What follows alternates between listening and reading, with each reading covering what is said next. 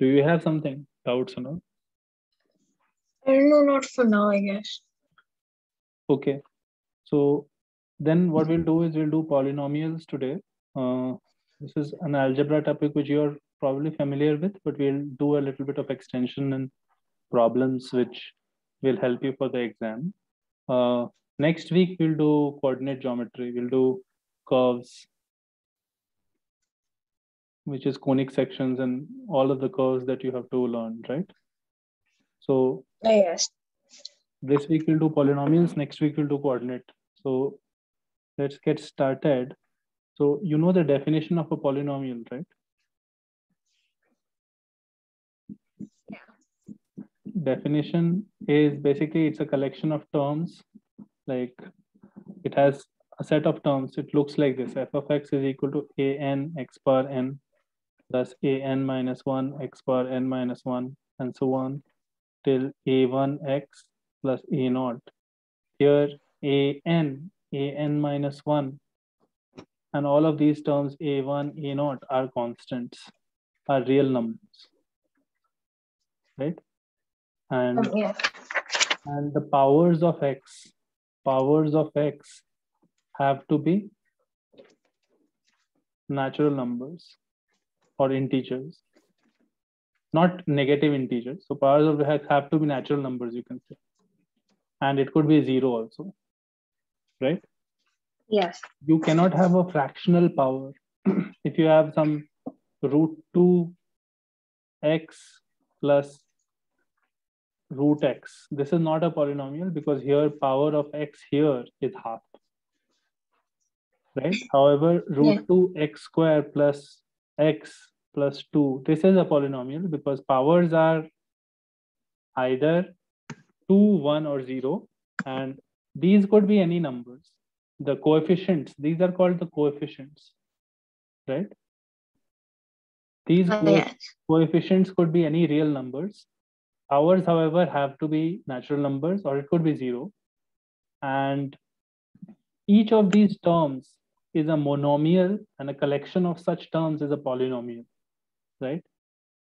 Now, this term, the first term is called leading term of the polynomial.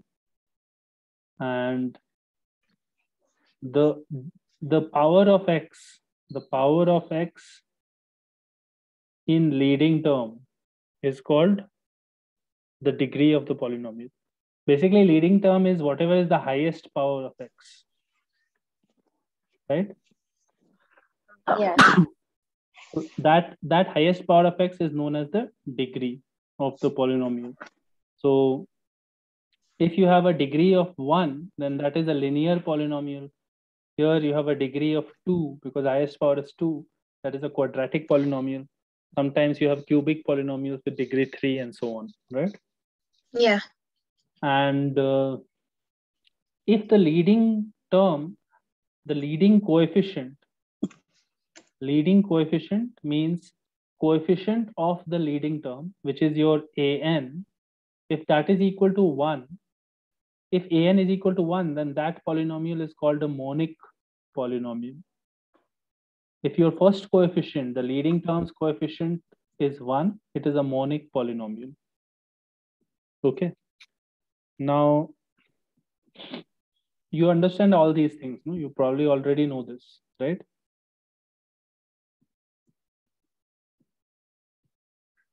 Yeah, I do. Okay. So you can say that you have remainder and factor theorem here.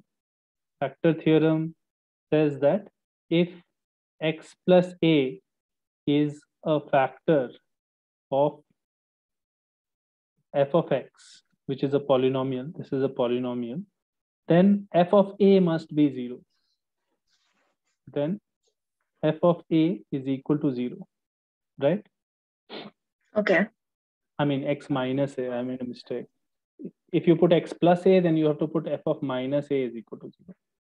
So you should say x minus a is a factor, then f of a is equal to 0. So you can check this very easily. For example, x square minus 2x plus 1 is my polynomial.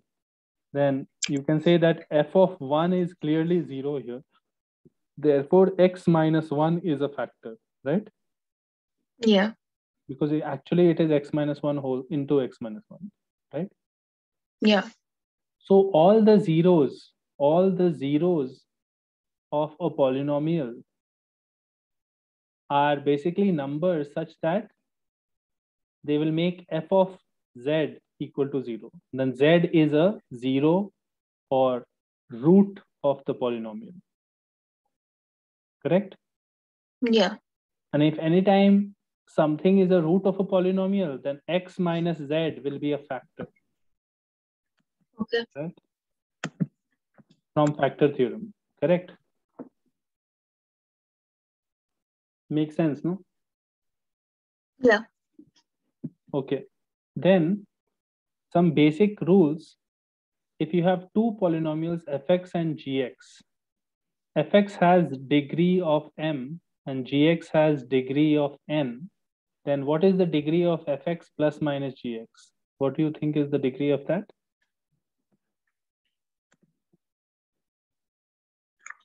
It would be m plus n. No. Think.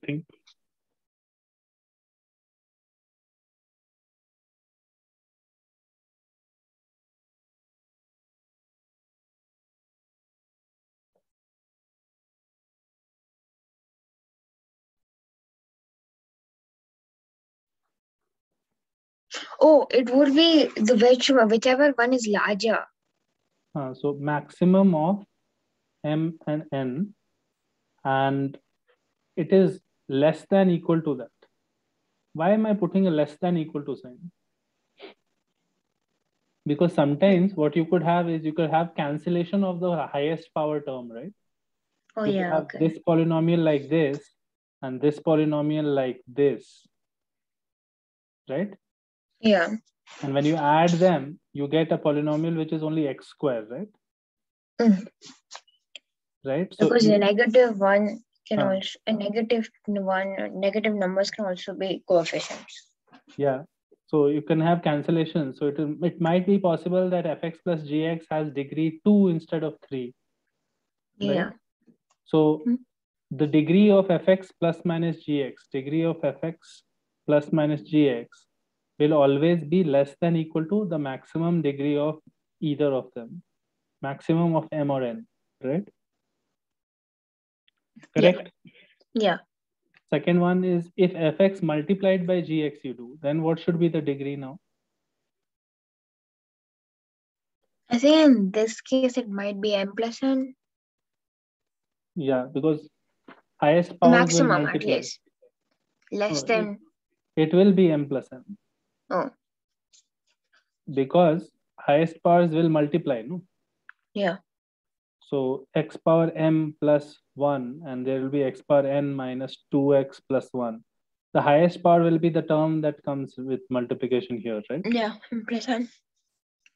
If you have a constant number, you can even say fx is equal to 5. This is a polynomial also, even though it has no x, but you will say degree is 0 here, right? Yeah. Degree of this polynomial is 0 or, yeah, 0. Then the third one is, let's say you have two polynomials fx and gx, and you find out f of g of x. Do you understand what this means? This is called composition of two functions. Composition of two functions. Have you seen this before? Yeah. So for example, if fx is equal to x plus 1 and gx is equal to x squared, right? Yeah. Then f of g of x, basically in the fx function, I'm giving input of g of x, right? It's equal to x squared plus 1. So it is f of x square, which is equal to x square plus 1. And notice that g of f of x will be different, okay? So it will be g of x plus 1, which will be It'll be x x. squared plus 2x plus 1. So it will be this, right? Yeah. So f of g of x is not necessarily equal to g of f of x. But what you see here is that f of g of x has a polynomial of degree 2, right? and this has a polynomial of degree 2 too. And this was 1 and 2, right? Degrees were 1 and 2, right? Yeah. So the degree of this is equal to m into n. Okay. Okay. The only condition is that one of them should not be a constant polynomial. If you have a constant polynomial, then the degree remains m only, right? Okay. You understand? Constant polynomial means like a degree of 0, right? But actually constant polynomial degree is not defined as 0. Constant polynomial, because see, if you put degree 0, then it will become 0, right? Huh. But the product of a normal polynomial and a constant polynomial will have degree equal to whatever it was, right? So Yeah. technically you cannot define constant polynomial having degree 0. You should, because sometimes it will fail, right? This will fail then, right? You can say that degree of a constant polynomial is minus infinity, but that, I mean, it's difficult to talk about it right now. This is slightly higher level stuff. So don't worry about it. Just know that constant polynomial will be some exception cases, right? Okay. So for example, in this formula that m into n comes, the constant polynomial degree will not work, right? Yeah. However, you can check any other type of polynomial as long as it is not constant. Suppose fx is equal to x plus 1 and gx is equal to x cube, right? You will get that f of g of x will have degree of 3, right? Yeah. And if it was x squared plus 1, then you should have degree of 6, right? It will be f of x cube, and notice that it will be f of x cube, which will be x cube whole square plus 1, right? It will be x6 plus 1, right? Correct? Yeah. So the degree is multiplied if you have composition of two functions. Make sense? Yeah. Okay. Now, the next thing we'll look at is there is a, just like in numbers, we have some number is divided by another number, then you have this division lemma, right? A is equal to BQ plus R, right? Yes. When B divides A, this is what happens, right? So what we can say is Q was the quotient and R was the remainder, right? Correct? Yeah. And remainder must be smaller than B, right? If remainder, actually it will be exactly so, not equal to also. If remainder is smaller than B, then only it is a remainder. Otherwise, you would have done Q plus 1, right? Yes. So similarly, you can divide two polynomials also, fx and gx. So you have to ensure that degree of this is m and degree of this is n, and m is greater than n, right? Yeah. Then when you divide, you will get something like this. Fx is equal to qx, which is the quotient into gx, plus rx, right? Yeah, which is the remainder. This is the quotient polynomial, and this is the remainder polynomial. So remainder polynomial's degree should be smaller than the degree of the gx, right? Yeah. Degree of r is less than degree of g. Otherwise, you would have completely divided once more, right, with g. Yeah. Right? You would have gotten something else than q dash x, right? Correct? Correct. So now there is remainder theorem also, which says that if your fx is divided by some factor like x minus a, then remainder will be f of a.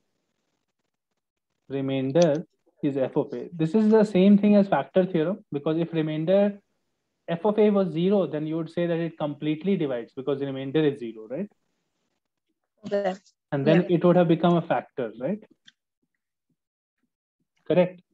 Yes. So you can actually say that f of x is equal to, let's say we divide by x minus a. So x minus a into quotient x plus r of x, right? Yeah. So if you put a in it, you'll get f of a is equal to a minus a q of a plus r of a. So reminder's value is equal to f of a, right? Yeah. This is the proof of the remainder theorem, right? Because I'm dividing fx and qx, two polynomials, and I'm getting remainder is equal to when I divide by x minus a, no, actually q was a quotient. I'm dividing fx by x minus a, right? Yeah.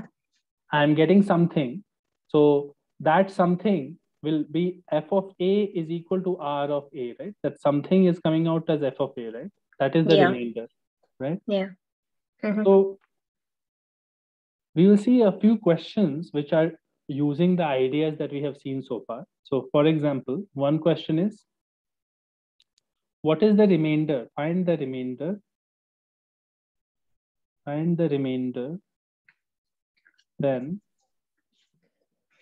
x plus x power 9 plus x power 25 plus x power 49 plus x power 81 is divided by x cube minus x. Okay.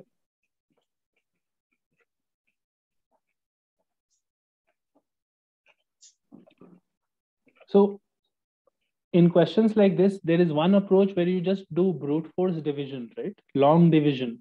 You know that, no? Yeah, polynomial long division. Polynomial long division you can always do. But if the question is very big, then maybe it is better to simplify a little bit and try to factorize and see, right? This is obviously going to give the answer. And notice Yes. that the remainder has to be either degree 2 or degree 1 or degree 0, right? or constant, right? Yeah. It cannot be having higher degree than 2, right? Correct. Okay. So, okay, you try it for 2-3 minutes. If you get it, great. Then otherwise, I'll tell you what to do. Okay.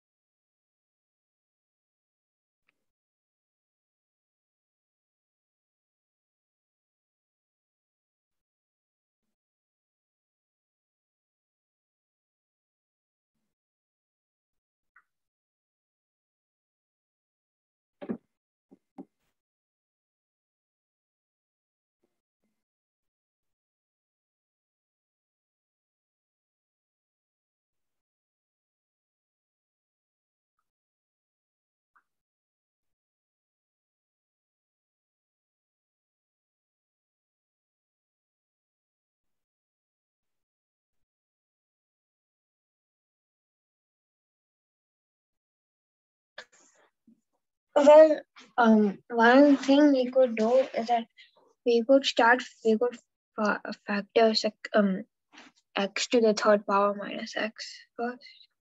Now we can try and factor. So you can take x common and it becomes x power 80 plus x power 48 plus x power 24 plus 1 and try to get out x square minus 1 from here, right?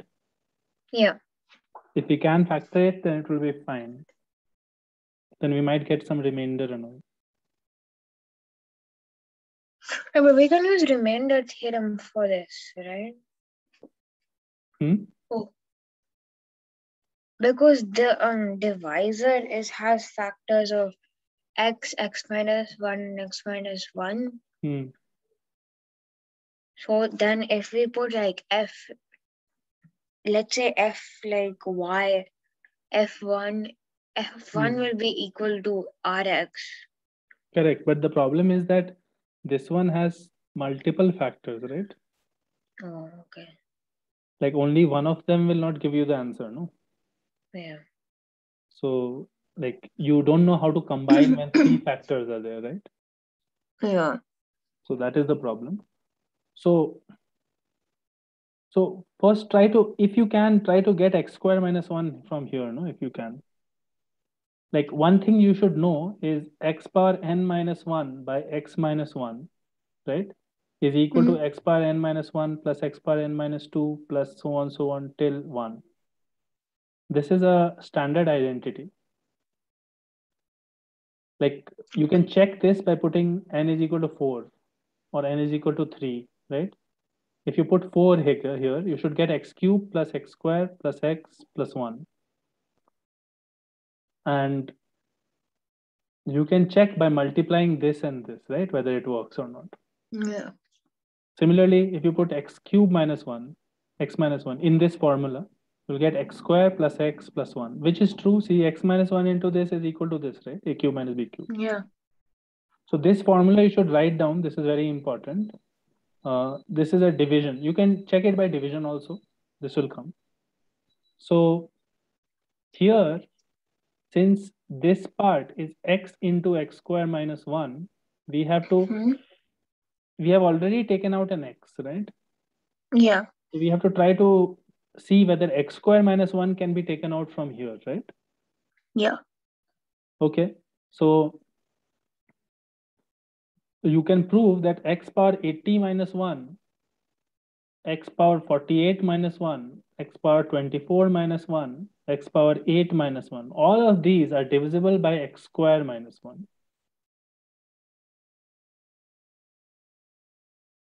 Why? Because if you take x square as t, you can say that this is t power 40 minus 1 by t minus 1. No? Yeah. Are you understanding what I'm saying? Yes.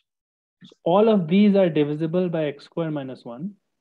Therefore, let's just make this like that, right? Like if I add a minus 1, minus 1, minus 1, minus 1, then I have to add a plus 4, right? Yes. So this will become, total will become x power 80 minus 1 plus x power 48 minus 1 and so on, plus 5, right? Yes. And in each of these, there is a factor of x square minus 1, right? Correct. So that factor, so you can write the whole thing as x into x square minus 1 into whatever factors come plus 5x, no? X into 5, right? You cannot take x square minus 1 from 5, right? Yeah. So this whole part is clearly divisible by x into x square minus 1, right? Yes. So 5x is the remainder. Okay. Right. Yeah. Another way to do this,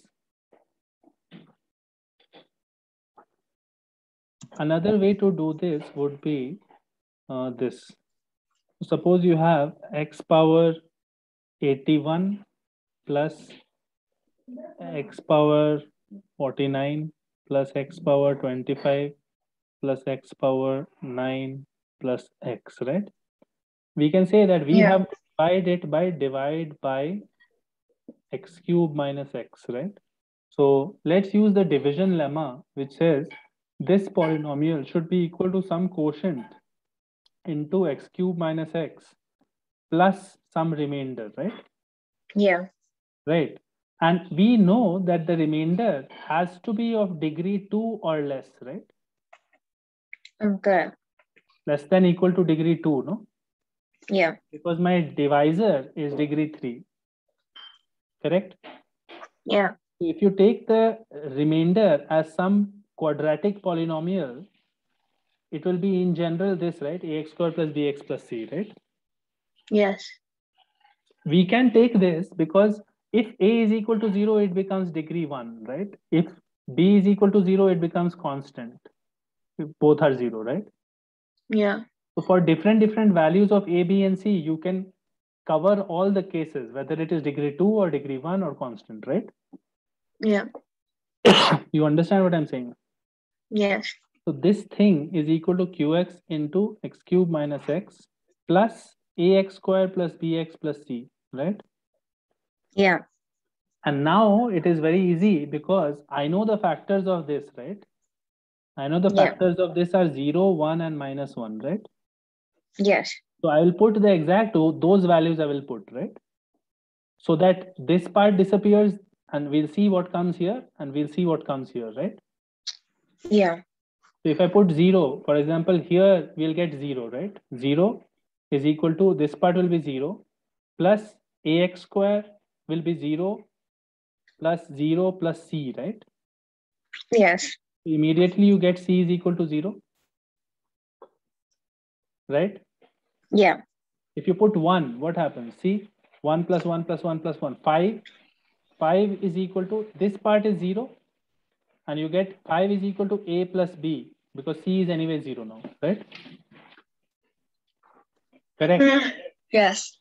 And Yes. if you put minus 1, what happens? This is negative, this is negative, this is negative, this is negative. So minus 4 plus minus 5, right? That minus 5 is equal to Yeah. a minus b, right?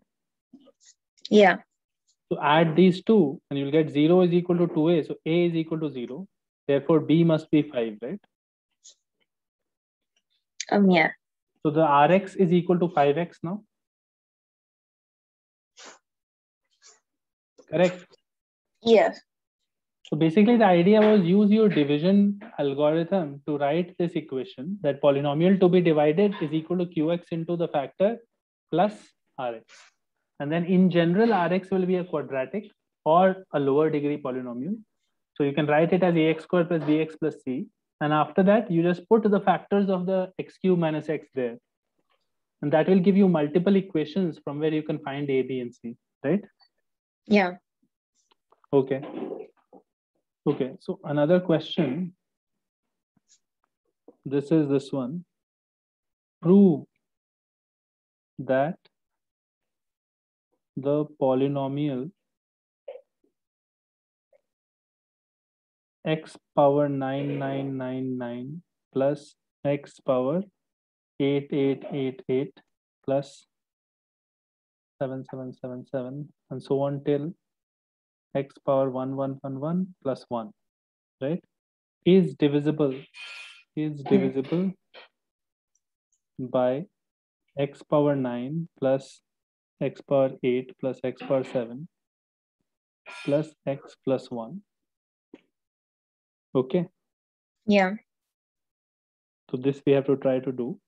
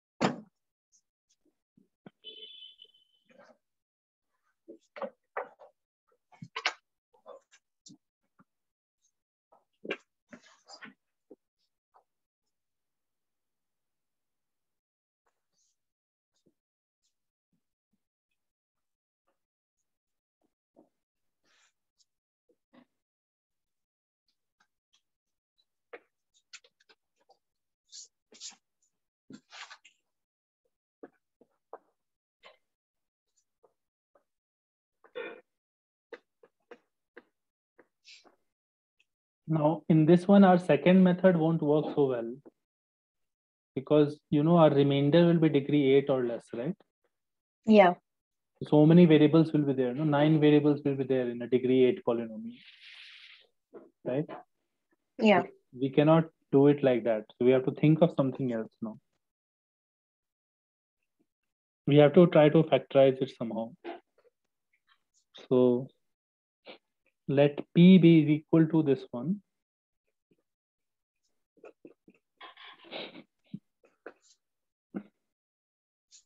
And let Q be this one.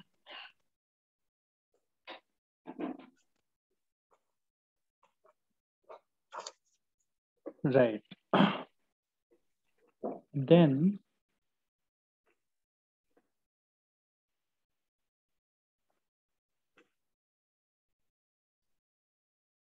we have to prove that P is divisible by Q, right? So Yeah.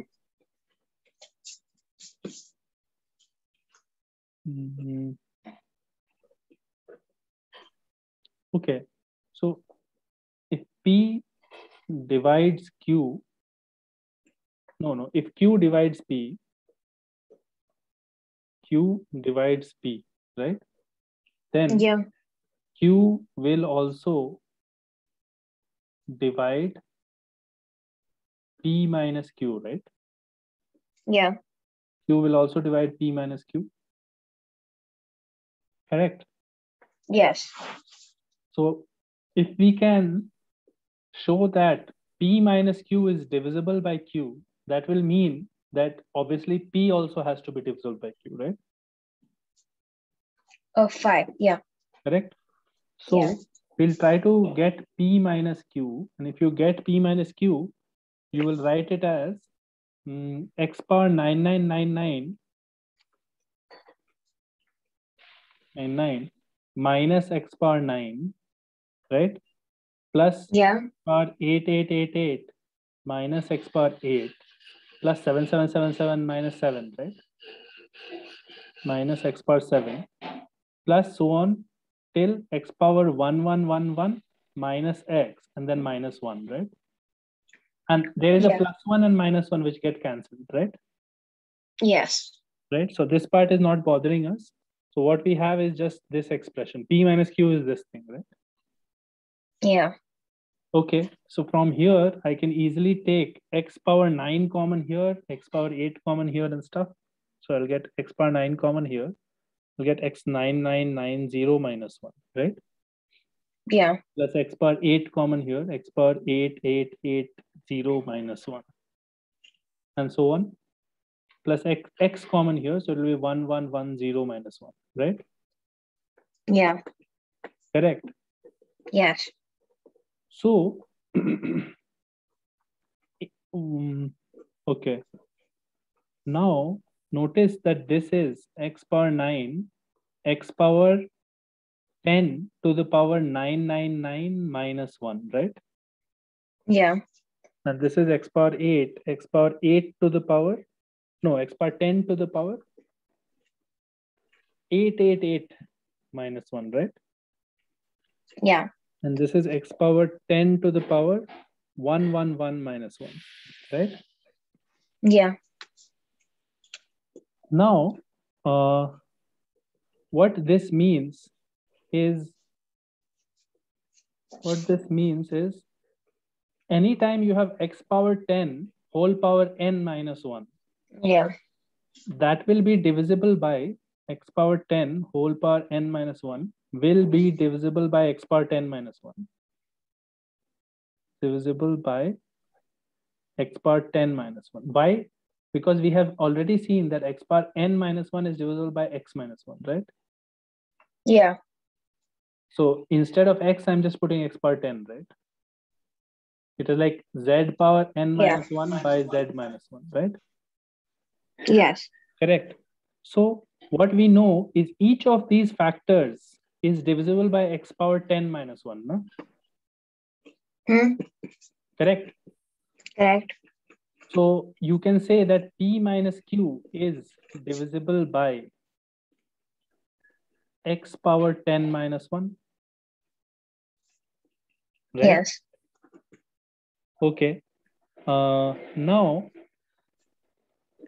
what we have is this thing. This thing is actually, we have the factorization of x power 10 minus 1 by x minus 1. No, that is actually this thing.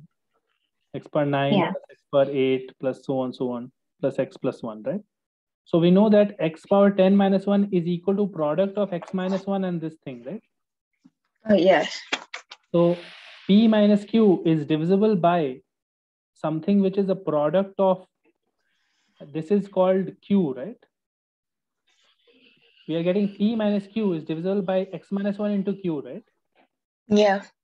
So p minus q is clearly divisible by q, right? Because it is divisible by x minus 1 into q. Yeah.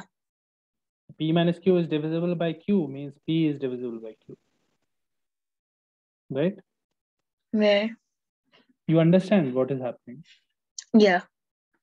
So this divisibility problems, this is similar to problems that we will have in number theory when we do it.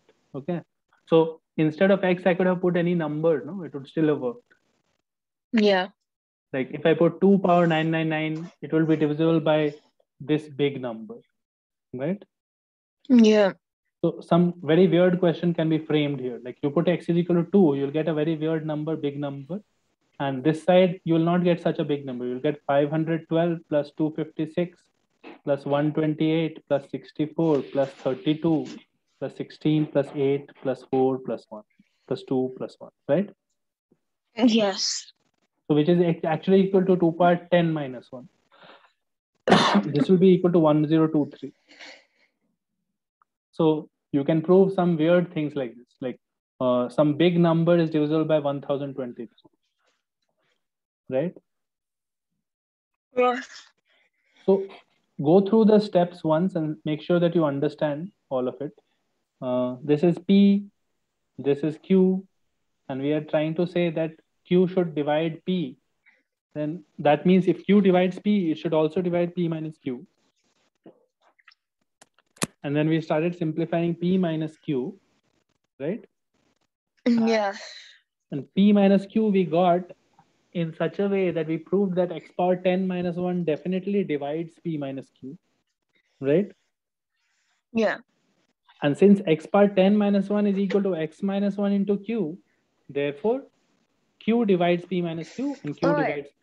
Wait. Q divides P minus Q, right? So why would Q divide P? Q divides P minus Q, then it will have some quotient, right? Yes. Then Q will obviously divide P. No, you'll add one Q to it. Obviously, you'll get 1 plus 1 in the quotient. Oh, okay. Yeah. Sorry. Right? Yeah. You'll have some quotient Q. But if you want to do P, you'll just P minus Q plus Q, right? Plus Q. Yeah. You'll get P. And that will be just Q plus 1. Yes. Right? Mm-hmm. So therefore, we have proved this. You understood, no? So what we are using here constantly is this factorization. X power n minus 1 by x minus 1 is equal to x power n minus 1 plus x power n minus 2 till x plus 1. And we can generalize this also. We can say x power n minus 1 by x power r minus 1 will be equal to x power r n minus 1 plus x power r n minus 2 plus so on till x power r plus 1. Instead of x, you can put a higher power of x also, right? Yes. So basically what we know is x minus 1 is a factor of x power n minus 1 and x power r minus 1 is a factor of x power nr minus 1, right? Makes sense? Yes. Okay. Okay. Then the next question will be, Now we are going to use different topics. We are going to talk about factor theorem and all now. So we have, if f of x is a polynomial with integer coefficients,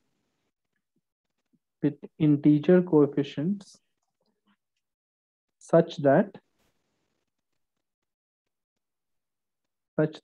f of 1 and f of 2 are both odd, right? Prove that there is no integer n for which f of n is equal to 0.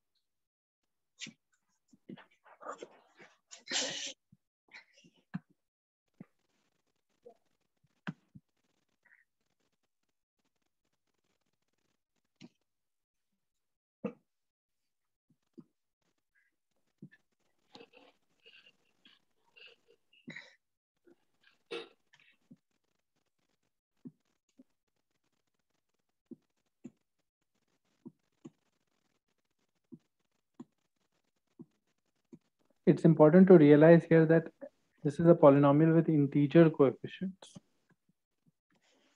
Okay. You should try to prove by contradiction. Especially we're trying to prove that there is a remainder 0, maybe. So try to assume that there is an integer n such that f of n is 0, right? Yeah. There exists n such that. So if f of n is 0, then what is a factor of this fx? And x minus n is a factor. X minus n is a factor of fx, right? Yeah.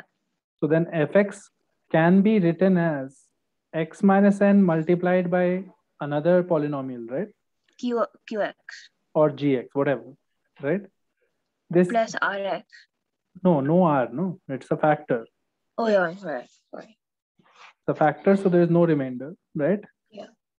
This is fx is equal to x minus n gx, and gx, since n is an integer and fx has integer coefficients, gx also has integer coefficients, right? Yes.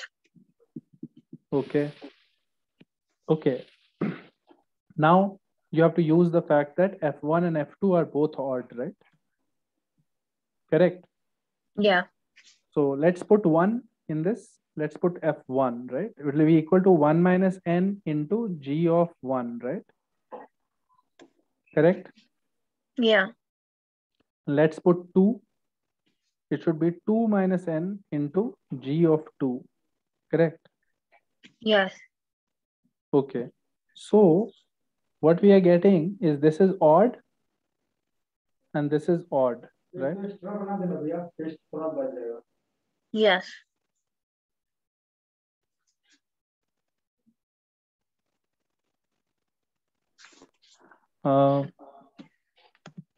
This is coming, right? Yeah. These are both odd, right? So now think about it, two numbers are multiplied and you get an odd, right? So both have to be odd, right? Oh, yes. This into this, both have to be odd, no? For this to be odd, right? Yeah. You're getting 1 minus n is odd, right? Yes. You're getting 2 minus n is also odd, right? Yeah. But that is impossible. No? Why? Because this is just plus 1, right? Yeah. So you can't have both of and n is constant. So you can't have them both. N can't be odd and even. Two consecutive, these are consecutive integers, no? Yeah. Consecutive integers cannot be both odd. Yeah. Can't both be odd, right? So Yes. therefore, there is a clear contradiction here. I don't even care about this gx. What is the odd even nature? Because I know that product of two integers is odd. So both integers have to be odd, right? Yeah. So you're getting 1 minus n is odd, 2 minus n is odd, but these are consecutive integers. So both cannot be odd, right? Yeah. Thus, n is not. Thus, there is no such n for which f of n is 0, right? Yeah. Okay, can you just give me a minute to write it down, please? Yes.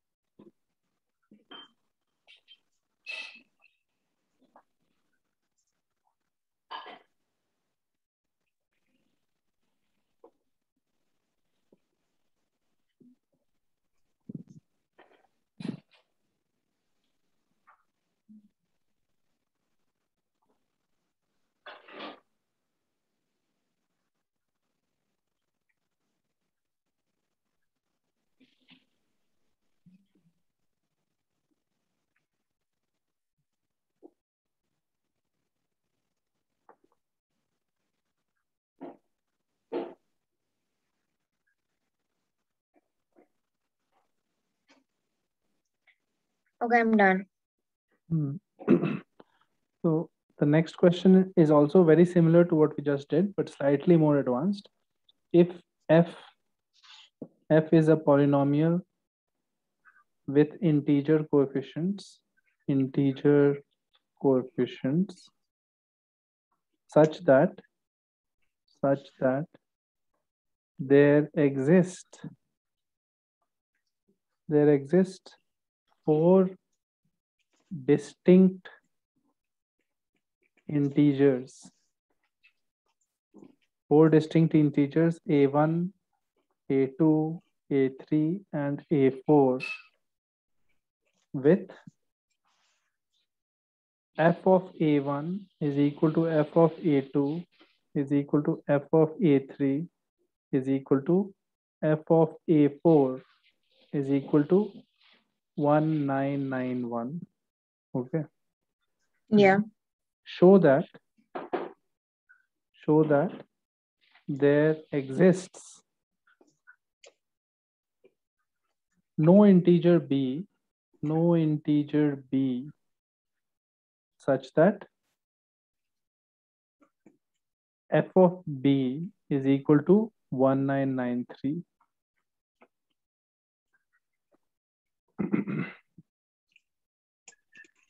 Again, try to prove by contradiction. Okay. Assume that there is an integer b. Assume there is an integer b such that f of b is equal to 1993. And now think about what can you do about this, right? There are four values, four different integers a1, a2, a3, a4 whose values are same, right? F of x. Yeah. Have you ever seen a question like this before? No. I mean, not exactly, but Similar. something around this type. Like they're like two polynomials which are the same as each other, and like, but usually in those questions they ask you to find a certain value of another polynomial. So it is like that only. It's just slightly extended. So you should think of a new polynomial here, right? G of x is equal to f of x minus 1991. Construct a new polynomial g of x, because then you will know that at a1, a2, a3, a4 your g will disappear, right? Yeah. So you can say that a1, a2, a3, a4 are roots of g,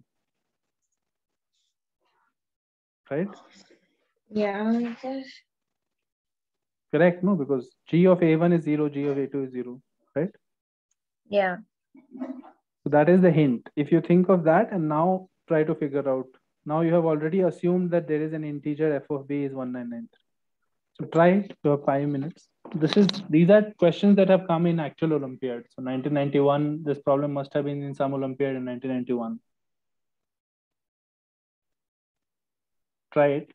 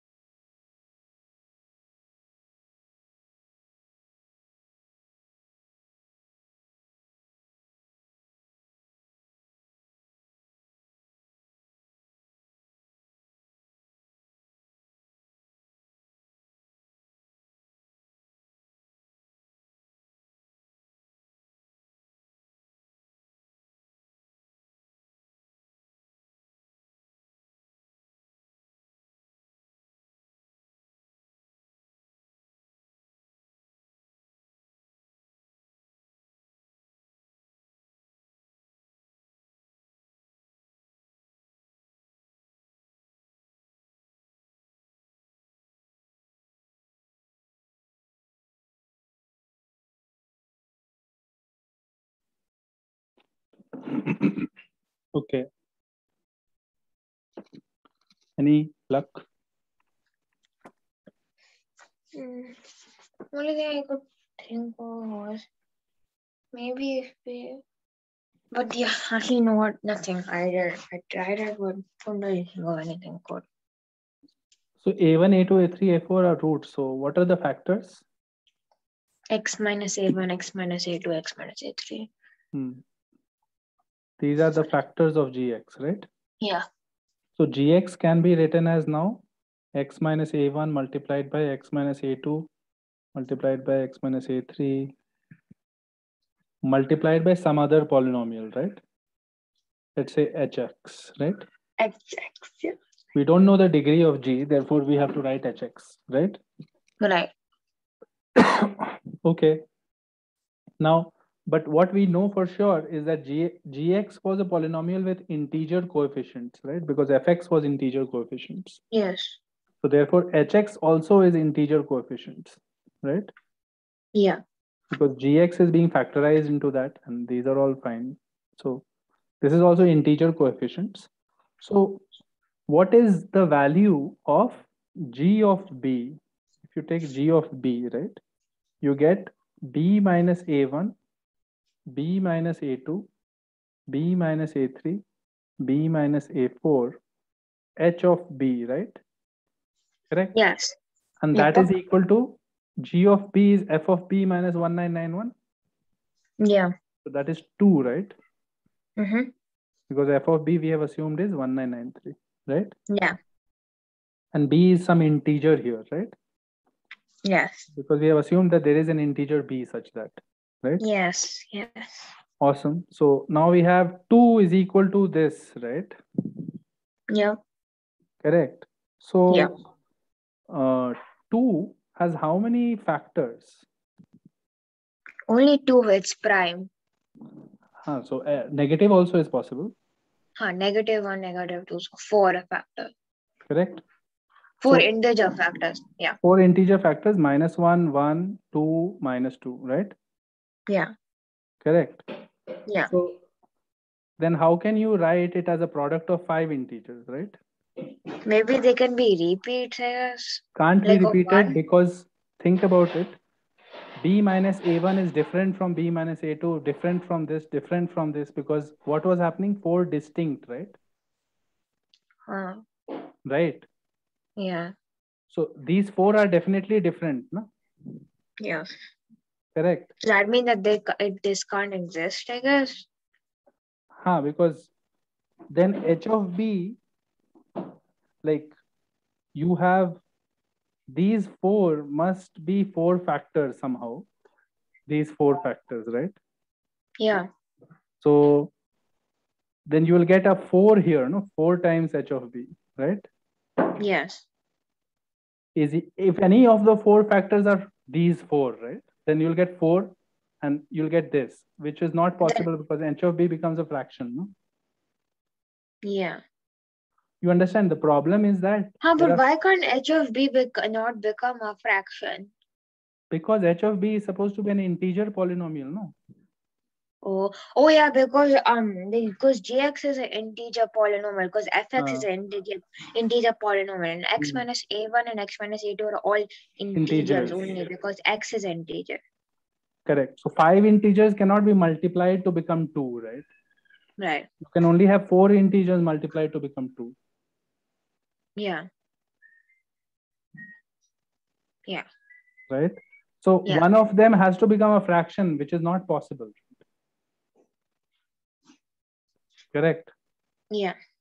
So that is a contradiction. So we have assumed that there was an integer b such that f of b was 1993, and from there But we are getting now this contradiction. Yeah. So this is slightly harder than the problems that will come in your AMC 10, but AMC 10 would have been a problem where you would be asked a value of f of 10 or something, right? You would be given some values, and you'll be given this, and you find f of 10, another different number. So we'll see such questions soon. Right now, just write it down if you've not written the argument why it is coming. Yeah. Okay.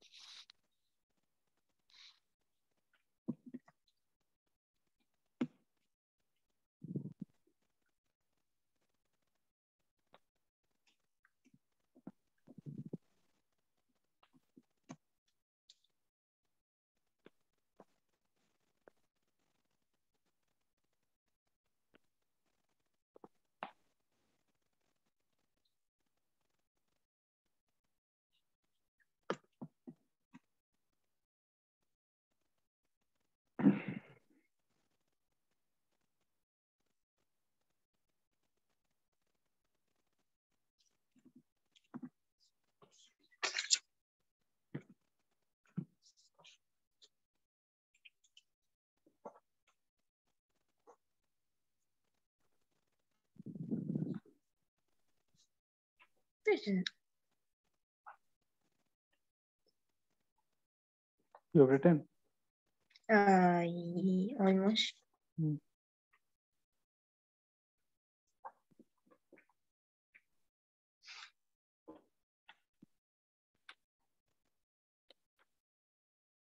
No, this is not true. Okay. Then we come. Okay, I'm done now. Okay. Then we come to the fundamental theorem of algebra, which is something that was proved by Gauss. It says that every polynomial f of x of degree n has at least one complex root. Complex numbers, you know basics, like what is a complex number or not? No. Okay. Do you know what is a complex number? Yeah, it's a number that involves it's a number that involves at least one sum of I, A plus IB. Yeah, that's it. So it's a number that has it is of the form A plus IB, where A and B are real, and I is a symbol which I square is equal to -1. Okay. So Yeah, okay. I can be written as root -1, and the number can be written as a, like, generally numbers that you have, real numbers are all on one line, right? The real line, correct? Yes. Now you have a two-dimensional plane, like all the real numbers could have been fit on a line, but all complex numbers, you will need two dimensions. You will put one up. So this point A comma B, just like it is Y and X axis, right? This point A comma B will represent the complex number A plus BI. This is B height, okay? So this will be the complex number A plus BI. So basically any point in the 2D plane, right? Yeah. Will have its own coordinates, right? Yes. So you can write it as a complex number. So if this is 5 comma 2, you'll write it as 5 plus 2i. If this is minus 4 comma minus 2, you'll write it as 4 minus 2i. You understand? Yeah. So it's a two-dimensional number, sort of. Like, it's not just one number is not sufficient to describe a complex number. For a real number, you just needed root 2, right? Nothing else you needed, right? It's a one-dimensional numbers are real numbers. Two-dimensional numbers are complex numbers. They are even higher dimensional numbers than complex numbers. Sometimes we have octonions and basically 8-dimensional numbers and all. Quaternions are 4-dimensional. So we don't need to worry about them. But right now, just realize that complex number is just another kind of number. Just like we have constructed real numbers, similarly, there's complex numbers. It can be written as an ordered pair of two real numbers, A comma B. This is real, this is real. And this defines a point in the XY plane, right? And that number, that point will be written as A plus BI. So for now, you don't need to do anything other than know that normal rules of addition, multiplication will be satisfied by complex numbers. You just have to do it as if you are doing algebra. Okay. Okay. So for example, if you are multiplying two expressions by algebra, what do? You do AC plus I into AD plus I into BC plus I square into BT, right? Yes. And then you will say that I square is -1. So it will be AC minus BD plus I times AD plus BC, right? Yeah. So this is real, and this is your final product complex number. When you multiply this and this, right? Correct? Yeah. And when you add and all, it is obvious, like A plus BI plus C plus DI. So you'll just do A plus C, the real parts, plus I, the complex part, B plus D, right? Yes. The final addition of these two complex numbers, right? So basic operations are very straightforward. It's the same thing. It's almost like doing algebra. Just put I square is equal to -1 whenever, right? Yes. And suppose I have to divide, right? Division is slightly different. So not really, but you want to write it as a complex number eventually. Answer should be a complex number, right? So what I will do is this. See, I am supposed to divide these two numbers, right? Correct. Okay. Okay. I'm getting two complex numbers. I'm supposed to divide and get an answer as a complex number. So what I will do is I will multiply the top with a conjugate C minus ID and denominator also C minus ID, right? This doesn't change anything, right? Yes. But what this does, it makes the denominator a real number because it becomes C square minus I square D square, right? And I square is -1, that becomes C square plus D square, right? Correct? Yes. So denominator became a real number. Therefore, now I just do simple multiplication on top and I say AC minus I square BD minus I square BD becomes plus BD. And then I write plus I into BC minus AD, right? Yes. And divided by C square plus D square. So now notice that you have one real part, AC plus BD by C square plus D square, and one imaginary part. This is the other part, right? This is also a real number, right? Yeah. So this can be your first part like A, and this is your second part like B. Both have to be real, right? So that is the answer of division. You don't need to remember the answer and all. You can just have to do it, right? So the basic operations on complex numbers are obvious, and later we'll do them also properly. So don't worry about it. You just need to know that it is a two-dimensional number and written as A plus BI, right? Correct. Yes. So the fundamental theorem of algebra says that every polynomial fx of degree n has at least one complex root. Now, that's fine. That means that fx can be written as x minus some root alpha and some gx, right? And gx will have degree n minus 1 if this was degree n, right? Yes. Alpha can be complex, right? So alpha Right. can have been written as a plus bi or something, right? Yeah. Now, you have to realize that all real numbers can be written as complex numbers. All real numbers like 1 can be written as 1 plus 0i, right? Yeah. -2 can be written as -2 plus 0i. So it's like this. The set of real numbers is like this, real, and the set of complex numbers is like this, complex. All real numbers are complex, but all complex numbers are not real, right? Yeah. So, Yes. so what you have here by fundamental theorem is that any polynomial will always have at least one root, which will be a complex number. Sometimes that root is a real number, but all real numbers can be called complex, right? So you can say that alpha can be complex, right? Yes. Now, from here, what he did, Gauss, was, and what other people also realized was that fx can be written like this. Therefore, now gx is a n minus 1 degree polynomial, right? Yes. So Yeah. now applying fundamental theorem on gx could be written also as, it will also have at least one complex root, right? So gx can be written as Yeah. x minus beta into hx, right? Yeah. Right. So Yeah. similar, now this will be n minus 2 degree, no? Yeah. So similarly, like you can basically decompose your function and keep getting all the roots, right? Till you finally get a degree 1 polynomial here. Correct? Yeah. And Yeah. basically, people figured out from here that any n degree polynomial will therefore have at most n roots, right? Yes. Correct? We will break it Yeah. down into n different linear factors. Sometimes these numbers, the roots could be complex numbers. That is possible, right?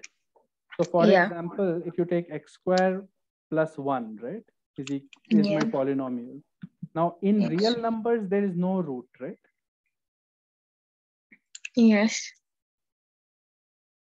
In real numbers, there is no root here, but we can always write it as x square plus I square was minus 1, right? So minus I square is equal to 1, no? Correct? Yes. So you can write it as x minus I and x plus I, right? Yes. So therefore, I and minus I are two complex roots for this. Two complex roots. Basically, I is a number which is 0 plus 1 into I, and minus I is a number 0 plus minus 1 into I, right? Yeah. And these complex numbers will be put on the xy plane like this. It will be 0 plus 1 into I. This is 0 comma 1, and this is 0 comma minus 1, right? Correct. So these are the 2 points where you have roots for this polynomial. In real numbers, there is no root. There is no number on this axis which will satisfy it and make it 0, right? But in complex numbers, there is a root, right? Yes. Correct. So basically, Correct. any polynomial of n degree, you can always get n roots. Some of the roots may be real, some of the roots may be complex, but that should not be like something that is weird. It's obvious, right? Right. Now, we will look at, let's say we are looking at polynomials like this, an xn plus an minus 1, xn minus 1, and so on, right? Plus a1x plus a naught, right? Now, Yes. here, suppose we have found roots are alpha 1, alpha 2, and so on till alpha n. These are the roots, right? So Correct. obviously we know that this polynomial can be factorized as x minus alpha 1, x minus alpha 2, and so on, right? Yeah. But so you have to be careful here, because if the leading term is an, then the multiplication here will only give you x power n, no? Yeah. So you should always write this, right? Right. You should multiply an out so that you get the first term here, right? Yeah. So basically the idea is an should be taken out common first only. And once you take out common, you have a polynomial with leading term 1 and something like this, right? Yeah. And after that, factorize this polynomial and get its roots, right? Yeah. So any polynomial can always be written as some constant a, which is the leading coefficient multiplied by its roots, factors of its roots, right? Correct. Yeah. Yes. Right. So this is very useful. Like in many problems, writing the polynomial like this helps you to solve it. So keep this in mind. The polynomial is written like this, but it can also be written as the product of its factors. And don't forget the first term a, right? Correct. Yes. Okay. Then let's look at a real polynomial. Let's look at a polynomial like this, x square plus x plus 1, right? Yes. Real polynomial, what I mean is that all coefficients are real. Yeah. Correct. So now you realize that this polynomial doesn't have any real roots, right? Yeah. Now, if it doesn't have any real roots, then we know by fundamental theorem it has to have two roots. Both the roots must be now complex, right? Correct? Yes. Because no real roots are there. So the roots can either be real or can be complex, right? So if you try to find the roots of this equation by the quadratic formula, what will you get? You will get minus 1 plus minus root over b square, which is 1, minus 4 by 2 into 1, right? Correct? Yeah. You'll get minus 1 plus minus root over minus 3, right? By 2, right? Correct? Yes. So now the problem is that this is not defined for real numbers, but in complex numbers, this is not a problem because I can write it as plus minus root 3 into root minus 1, right? By 2, right? Yeah. And I is called root minus 1. So this is becoming minus half plus minus 1 plus minus root 3 by 2 into I, right? Yes.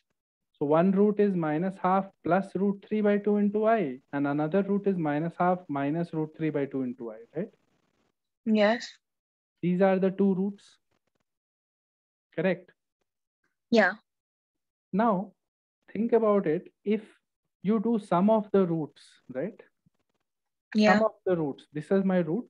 Do sum of the roots. You will get what? See what is coming. Sum of the roots is minus 1, right? Yeah. Which is equal to minus b by a here, right? Oh, yeah. So we had this result already when we did quadratic equations. We had Vieta's relations, right? Me minus b by a, sum of the roots and all, right? And the same thing is Yes. coming again, right? So Yes. even if the roots are complex, Vieta's relations are still valid, right? Yes. And product of the roots, let's do product of the roots. Let's check once. So this will come out to be, this is something a and this is plus b and this is a and minus b, right? So product of the roots should be a square minus b square, right? Which will be Yeah. 1 by 4 minus root 3 by 2 I whole square, right? 1 by 4 minus 3 by 4 I square, right? Yeah. And I square is minus 1. So it is 1 by 4 plus 3 by 4, which is 1, which is equal to c by a. Correct? Okay. So what we are seeing is that the results that we had learned for quadratic equations, that sum of the roots is minus b by a and product of the roots is this, these are still valid even when the roots are non-real. Correct? Yeah. Okay. So now one important point here, like if I have an equation like this, let's say x power 4 minus 1 is equal to 0, right? This equation. Now, the polynomial here is a 4th degree polynomial, right? 4 degree, right? So number of roots should be?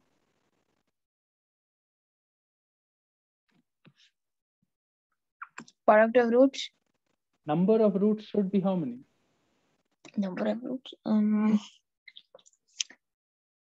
4.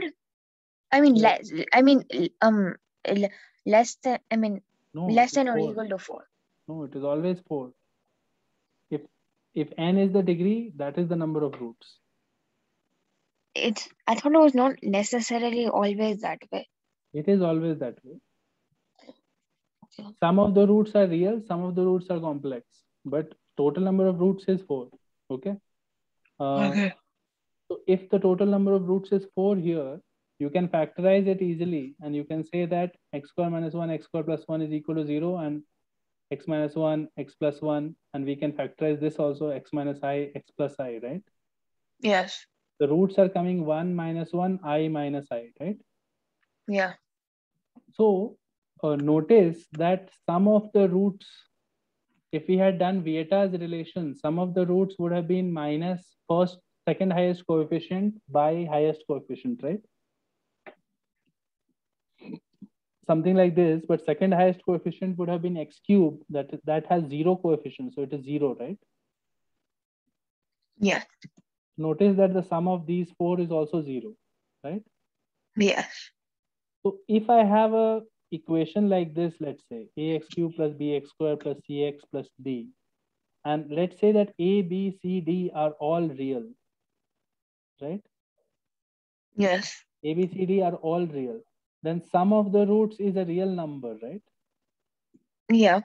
Sum of the roots is equal to minus b by a is a real number, correct? Yeah. And if the equation now has some complex roots, if it is possible that this equation had some complex roots, like this equation had complex roots, right? 2 of them, right? Okay. You understand what I'm saying? I'm saying it is possible that this equation has complex roots and real roots, right? A combination, right? Yeah. But sum of roots is still real, right? Yeah. So complex roots should be such that they cancel out and become real, no, when added. Should be such that when added, they become real, right? Yeah. They become real. You understand what I'm saying? Yes. Otherwise, how will you add up all the roots and get a real number, right? Correct. Yeah. If minus b by a is real, you cannot have root c plus di and e plus fi and say, let's say some real number alpha.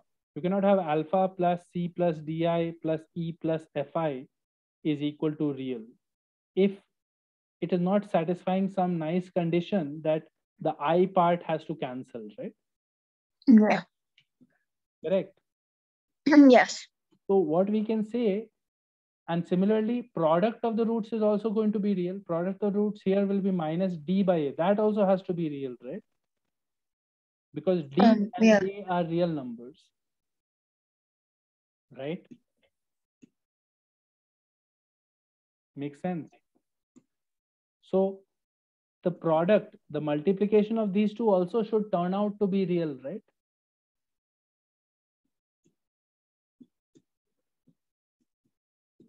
Are you understanding what I'm saying? Yes. So for example, let's take another example. Let's do a polynomial x square plus 3x plus 3, let's say. No, not 3x plus 3. Let's do 3x plus 1. This is my polynomial. Now, you will realize, no, 3x plus 3 actually is better. B square minus 4ac is negative, right? Here. Correct? Yeah. So therefore, no real roots are there. So this polynomial has only imaginary roots, right? Yeah. So Yes. let's say if it has complex roots, let's say one of them is a plus bi and another one is c plus di, right? Correct? Yeah. So a plus bi and c plus di will satisfy this equation, and we have product of the roots a plus bi into c plus di should be equal to 3 by 1, right? Yeah. Sum of the roots a plus bi plus c plus di sub plus It's c equal to plus negative 2. is equal to negative 3, right? The Yeah. problem is that both of them are real, right? Yeah. So how will you have a situation where two complex numbers are multiplied and added and they both become real, right? It's when I is, Hmm. well, I is already squared nonetheless, I guess. So, Let's add it. Let's add it here. So this is going to be minus 3, right? yeah. This can be minus 3 only if b plus d is 0. Because this is minus 3 plus 0i, no? Yeah. So you cannot have this non-zero and have minus 3, right? Yeah. So this being non-zero means it is complex. This side is real, right? Correct. So this implies that b should be equal to minus d, right? Yeah. And if we put that in this one, let's see what happens here. A plus bi and c minus bi, right? Yep. Instead of d, I have put minus b, right? So now let's Yes. see, multiply it ac and minus abi plus bci and minus b square I square is equal to 3. So you get Which is a just equal to AC plus B square. plus b square plus I ab minus bc, right? Yeah. Is equal to 3. Again, ab minus bc should be 0, no? Yeah. So ab minus bc should be 0. So b So common. AB is equal to BC. So either b is 0 or either b is 0 or a is equal to c, right? Right. So b cannot be 0 because then the roots will be real, right? Right. B cannot be 0. So you have to have a is equal to c, right? Yes. So the two conditions that are coming are a is equal to c, b is equal to minus d, right? So it becomes C minus, it becomes C square minus B square. This is what is coming. These are the two roots now. Yeah. Okay. Yeah. A and B I write it like this, A plus BI, and the other roots A is equal to C. So C becomes A and D becomes minus B, right? Yeah.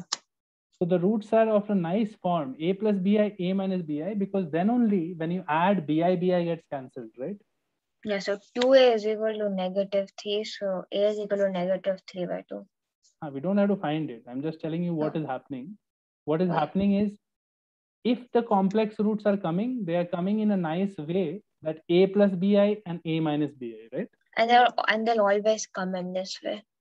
That they will always come in this way if and only if all the coefficients are real, right? Yeah. That was happening only because this number was real and this number was real, right? Yeah. Correct. So Yeah. the rule is that if you have any polynomial like this, and let's say all of those numbers, an minus 1, a1, a0, all of those numbers are real, right? Yes. Then by Vieta's relations, you have some of the roots will be real, right? Some of the roots, product of the roots, some of the roots taken 2 at a time, 3 at a time, whatever, right? All of those things will be ratios of this and this, right? It will be things like this, right? Right? Yes. Okay. So these are all real numbers, right? Correct. Yes. So even if this polynomial had some complex roots, they will always fit this pattern. If a plus bi is a root, then a minus bi also must be a root. Correct? Yeah. So complex roots will come in pairs. So if a plus bi is a root, then a minus bi is also root. If another root was there, c plus di, then c minus di also has to be there. So that when you do the sum, they cancel, right? The complex parts will cancel. Correct? Yeah. Are you understanding? Yes. This is very important, and we can see some examples in different questions here. For example, the thing that is happening here is, if I have a polynomial equation like this where coefficients are real, then what we had is imaginary roots or complex roots. Complex roots come in pairs, right? Roots come in pairs because the addition has to still be real, right? Yes. Similarly, if I have a polynomial where coefficients are rational, coefficients here are integers, let's say, are integers or rational numbers. Yes. Rational numbers, then what if this equation has an irrational root, right? It is possible that this equation will have an irrational root, right? You can find the root and you will realize that it is irrational. -5 plus minus root over 25 minus 4 into 4. Okay, maybe I should put it as 2. 25 minus 4 into 2 into 2s. Okay, this is bad because 2 should not have been there. I will just put it as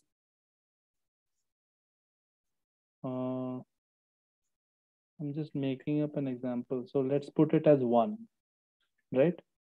So -5 plus minus b square, which is 25 minus 4 into 2 into 1, right?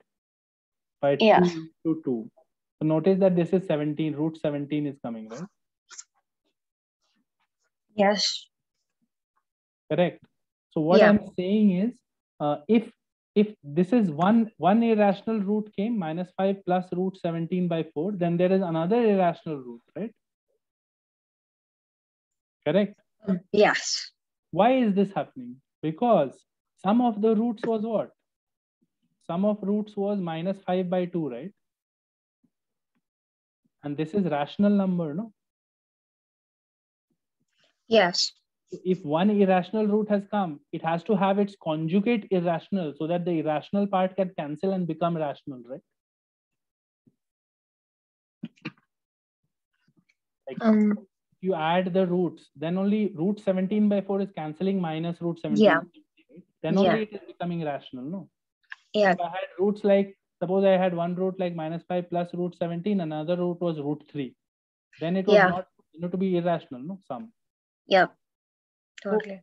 So the idea is that if my coefficients are rational, then irrational roots come in pairs, right? Yes. Similarly, if my coefficients are real, then complex roots come in pairs, right? Because of the same logic. You understand? Yeah. Okay. So that is quite important because we'll see many times questions which will use this fact. For example, let's do one question.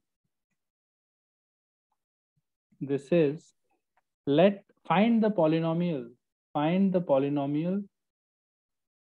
of lowest degree with integer coefficients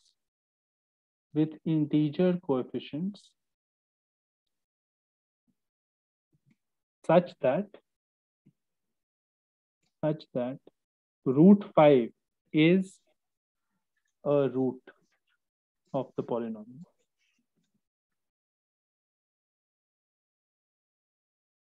Okay, so try this.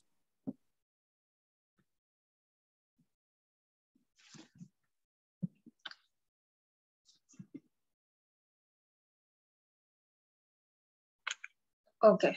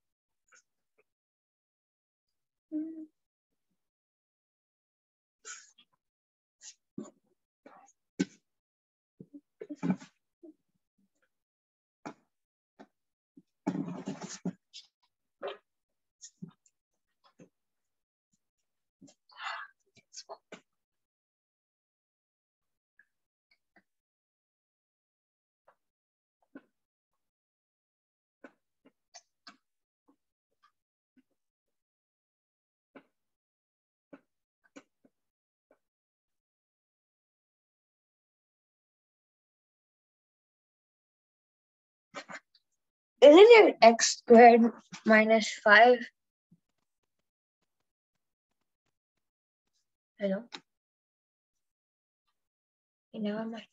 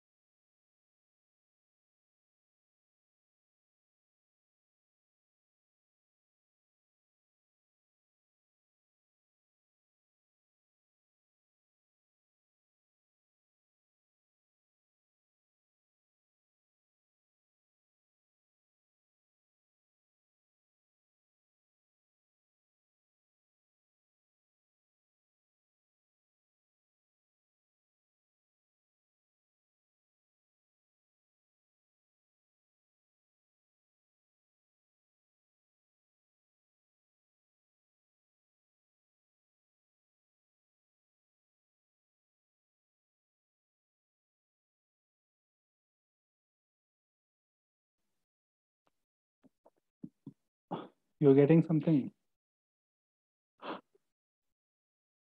Yes. Hmm. If x minus so root the roots always come in pairs. So x minus root 5 is one factor. So x plus root 5 would be another two. Hmm.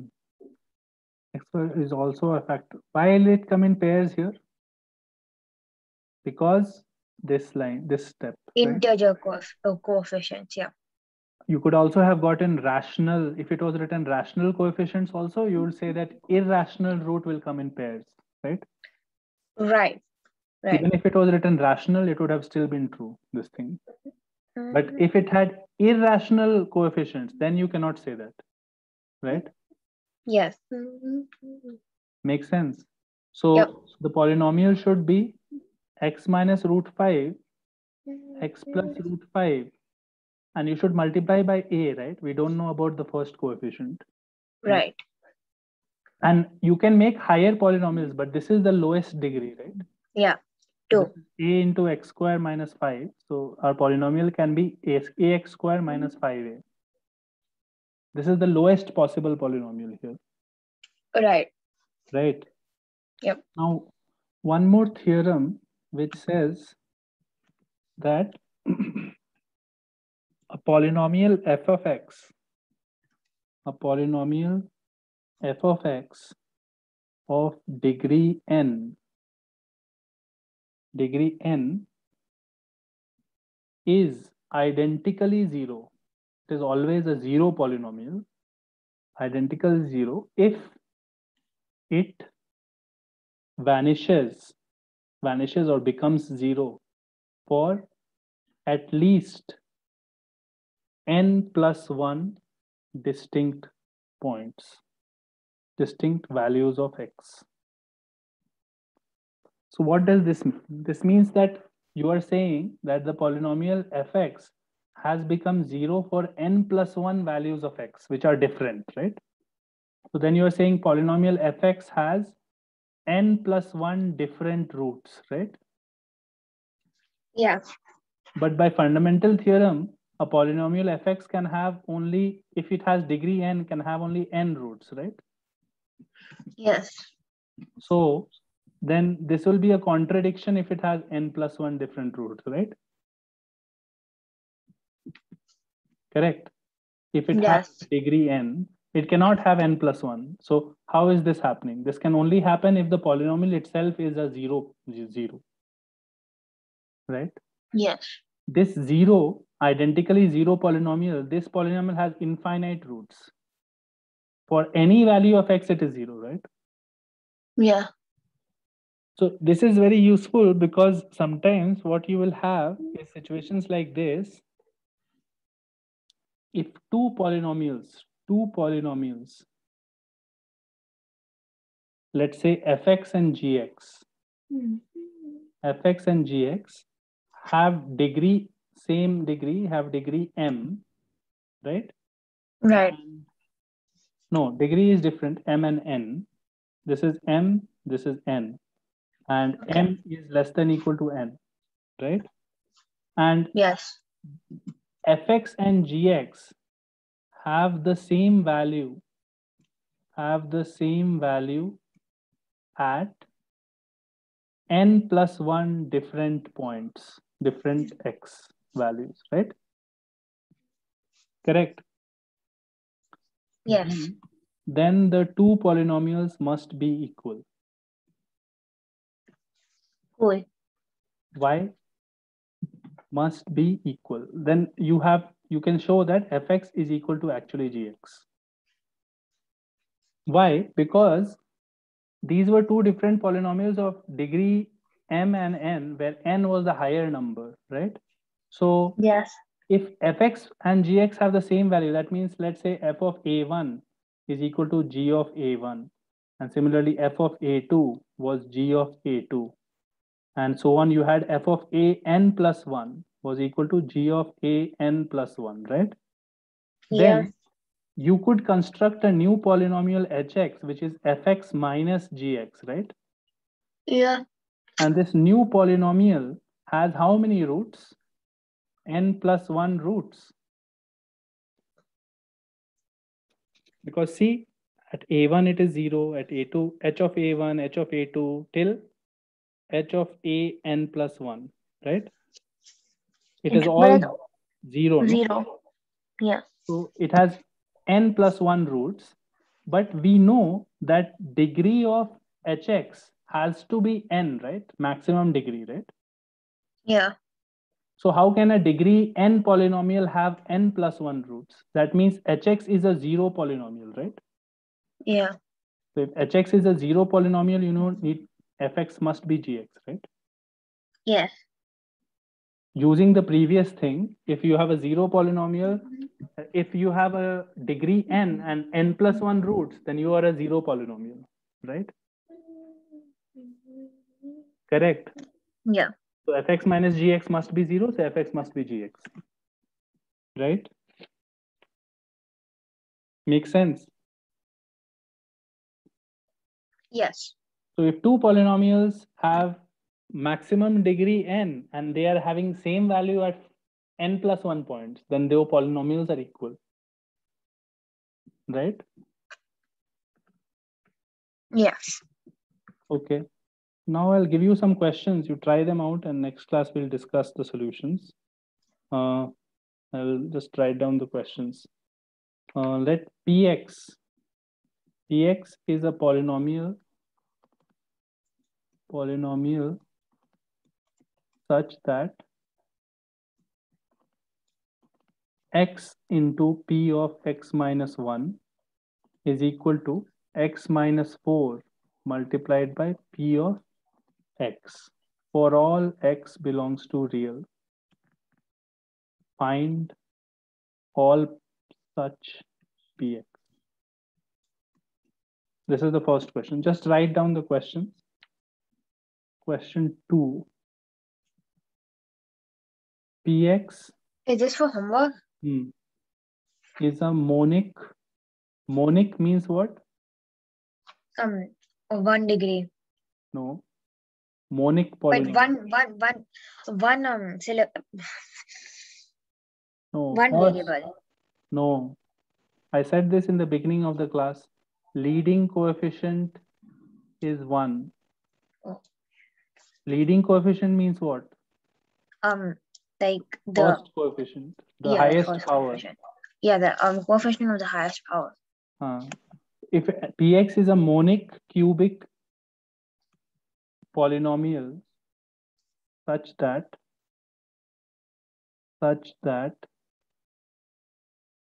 p of 1 is 1, p of 2 is 2, and p of 3 is 3, find p of 4. This is the kind of question you will see in your AMC.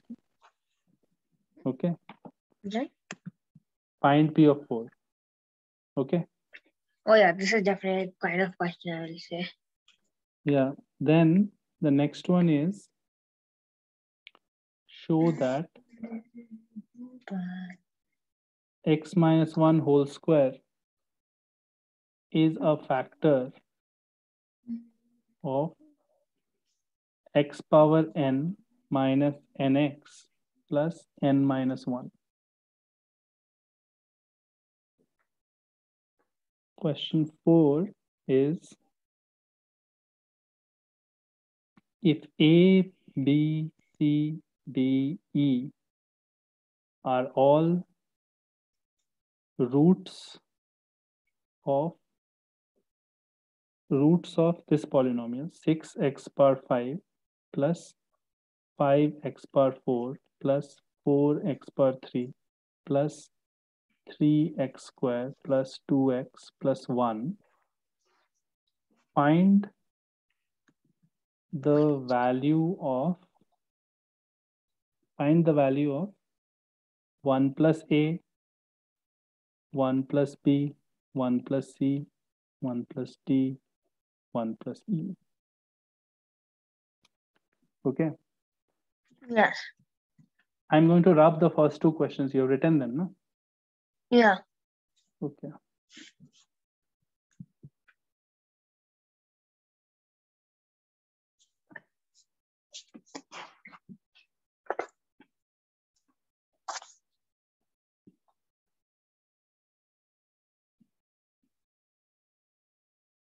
Question 5.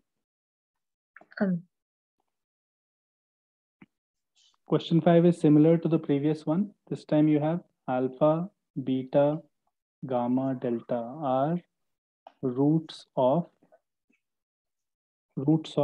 x power 4 plus px cube plus qx square plus rx plus s is equal to 0. You have to find the value of 1 plus alpha square, 1 plus beta square, 1 plus gamma square, 1 plus delta square. Similar to this one.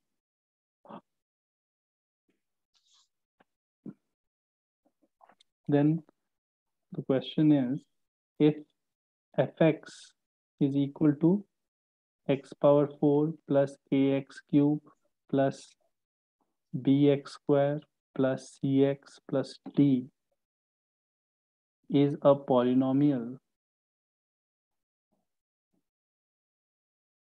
such that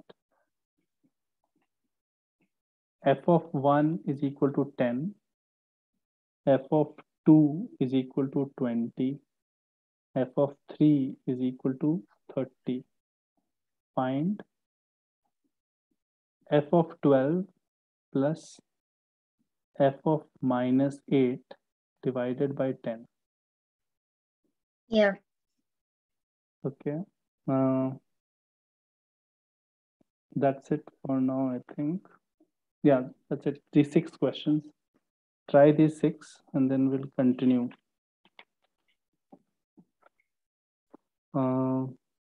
Yeah. We'll probably do one more class on polynomials. After that, we'll do coordinate. Okay. So next class will also be polynomials. Let's just do these 6 and come, and then we'll discuss more. Okay. Yeah, 1 minute. So I'm just writing it down. Mm-hmm.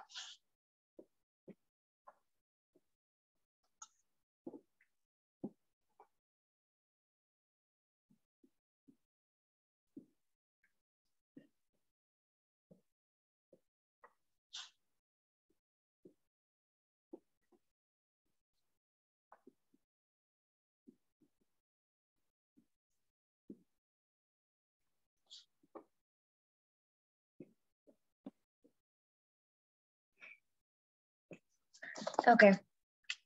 Okay. I wrote all the questions down. Try these, and you can also try from AOPS, your volume 1 or volume 2 books. There will be chapters on polynomials there also, I'm sure. So yeah, you can try questions from there also. We'll do one more class on this. Not much is left, but some equation solving techniques and all we have to discuss. Okay. Okay, that's all for now. I'll see you next week then. Next class.